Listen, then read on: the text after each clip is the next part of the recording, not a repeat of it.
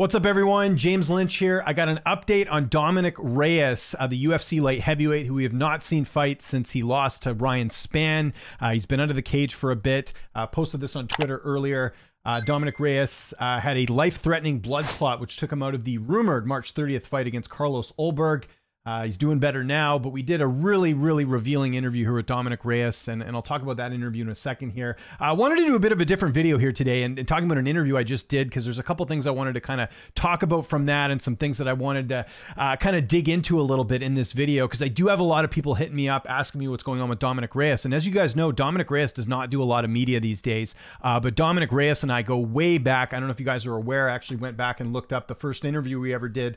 This was back 6 years ago when he fought for LFA. So this is how far we go back. And again, if you're any new media people out there, that's why it's key to interview these regional fighters, because sometimes they end up going on to be bigger names than you would expect. But let's talk about some of the key things in the interview. First off, the blood clot. So kind of to summarize the interview, and again, you guys can watch it after, Reyes said that he was, really firing on all cylinders after, the loss to Ryan Spann. He took a lot of time off, obviously 3 straight losses in the octagon, not good optics there. And Reyes basically moved back to California. Of course, if you remember, he's with Glover Teixeira and Alex Pereira and his team out there. Kind of said the camp didn't go so well for that Ryan Spann fight. He actually was very revealing about that. Didn't make any excuses, but he just sort of, was given an honest assessment of that fight with Ryan Spann, said it was not very ideal, and basically said that going into the Ulberg fight, which if you guys remember was initially scheduled for UFC 297 in Toronto, he said he was, basically felt like the old Dominick Reyes, the Reyes that we saw, go on an undefeated run in the UFC and all that. So it was kind of interesting to hear that, and I know he's just saying this and we didn't get a chance to show it, but you could really hear in his answers here that he did feel like he was kind of back to his old self. So that was really encouraging to hear in the interview, but just some terrible luck. And I'm not even going to go through the replies on this tweet here. Of course, we're getting the usual, oh, he's scared, he doesn't want to fight Ulberg, all this stuff. I mean, the guy almost died, right, because of a blood clot, and he sort of talked about that in the interview. And he was a bit emotional in the interview, and full credit to Reyes. I mean, again, a lot of these fighters do not have to be honest. They don't have to tell us the whole thing, but he was very raw, very emotional in this interview, and very much appreciated that. But the latest is that Dominick Reyes, again, waiting to hear when he's allowed to return. 3 months minimum he's out with this blood clot. He's on blood thinners. That's when he can get off them in the 3-month mark, and then he'll sort of reassess and go from there. But he's back in California training with his original team, which is the Dan Henderson team, which, Jared Van Der was there. Sean Strickland was there a long time ago. Sam Alvey was there.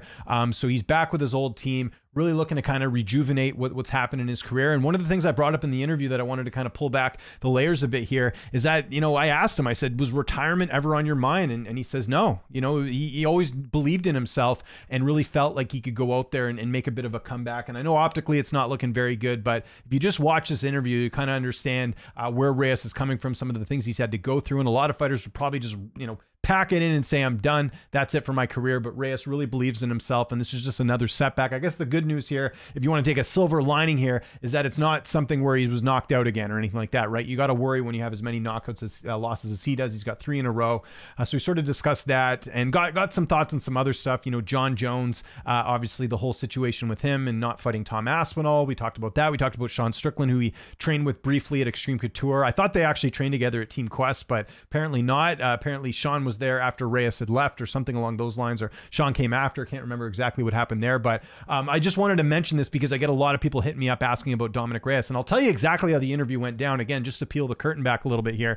I had texted Dominick Reyes, I think about a week and a half ago, and I didn't hear anything. And typically when I reach out to fighters, I'll maybe shoot them one message, and then maybe I'll shoot another one a couple days, and just, maybe they didn't see the message or they needed a reminder just to see if they'd be interested in doing an interview. And Reyes, or Dominick, has been a little bit different with that compared to some of the other fighters I reach out to. Like, there's times when I remember there was one time we were supposed to do an interview and he's like, hey man, not ready to do it. I'm like, totally fine, right? Because some guys, if you're doing an interview, it's out there for the world to see. You don't want, you don't want to look bad, right? So I give him lots of time. And again, we have a lot of history together as far as doing interviews. So I didn't want to, I didn't want him to do an interview that he wasn't happy with, right? I wanted him to give his best version of himself. And I feel like he did that in today's interview. But yeah, I hadn't heard anything from him. I just had interviewed Uriah Faber just before this, and Reyes sends me a text and he's like, hey, I'm ready to do an interview. Are you free today? And it just so happens I had some time. And so we went and we linked up and we did this really good interview. And you can find that interview here on my UFC interviews playlist. People always ask, I can't find your interviews. It's always on the UFC interviews playlist. You see all these different outlets I work for.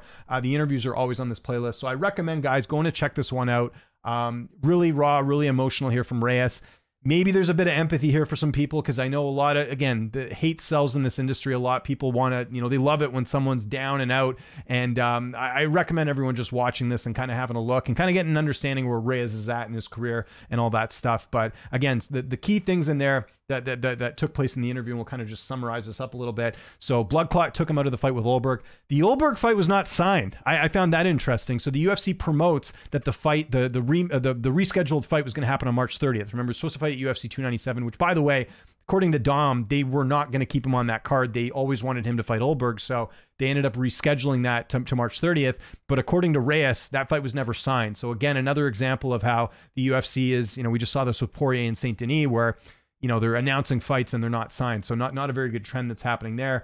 So he talked about that, and you just, you can just tell the disappointment in how he was talking, and that he really felt like he was back to his old self in the training, and he was very happy about the matchup with Ulberg. And then something completely random, a blood clot in his leg, which again ended up happening. He ended up finding out about it when he was getting a massage. I mean, had that not happened, maybe this gets really bad and maybe he's not here anymore. I mean, it was pretty serious. You could kind of hear the way he was talking about everything, that this was a really serious thing that happened. But you can just kind of tell right now that, he's in a better place. He's keeping things positive, and hopefully we'll see him back. And I'm not doing this video to say that Dominick Reyes is going to go back and win a title or anything like that, but I do think it's a really good glimpse into, where he's at right now in his career, how his beliefs are. He's 34 years old, like where he sees his career heading. And, gives a little clarification onto a lot of different things, including, what happened in the Ryan Spann fight.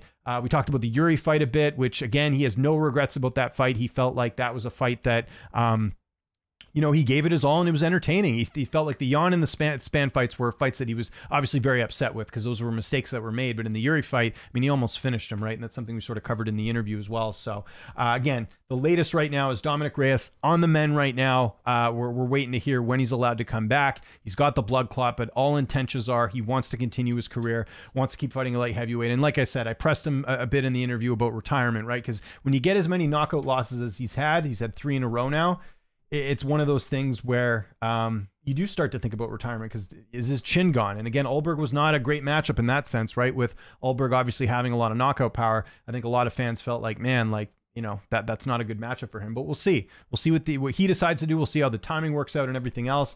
And he sort of talked about, in the Blachowicz fight and in the Spann fight, like he sort of felt that pressure to get the finish, right? Because he couldn't finish Jones, and a lot of people still to this day felt like Reyes won that fight against John Jones.